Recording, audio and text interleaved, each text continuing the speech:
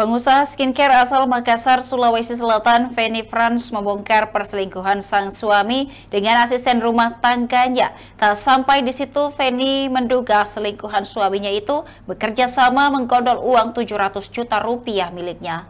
Sosok Fenny Frans dikenal sebagai seorang pengusaha skincare asal Makassar hingga kehidupannya viral di media sosial. Dikutip dari tribunnews.com, Fenny pernah menjadi sorotan kala ia menyawer uang segepok untuk BCL. Fenny juga ikut arisan Sultan miliaran rupiah. Meski begitu, Fenny bukanlah istri dari Sultan. Suami Fenny Frans diketahui seorang mantan supir angkot. Fenny juga saat itu hanya menjadi ibu rumah tangga yang mendampingi sang suami. Sambil mengurus keluarganya, Fenny Frans mulai berjualan pakaian dan skincare. Namun kini Fenny Frans mengetahui bila suaminya selingkuh dengan 3 ART-nya. Hal itu diungkapkan langsung Fenny Frans lewat unggahan videonya di akun Instagram @FennyFransFF.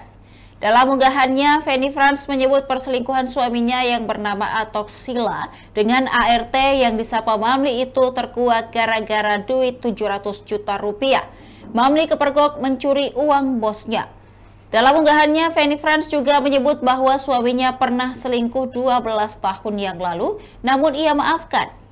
Ia mengaku bukan hanya kehilangan uang yang membuatnya sakit hati, namun karena rumah tangga yang telah 23 tahun berjalan gagal dipertahankan.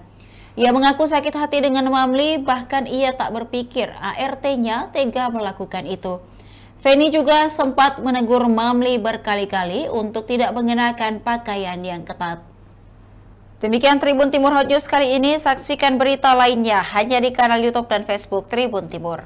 Download Tribun X sekarang, menghadirkan lokal menjadi Indonesia.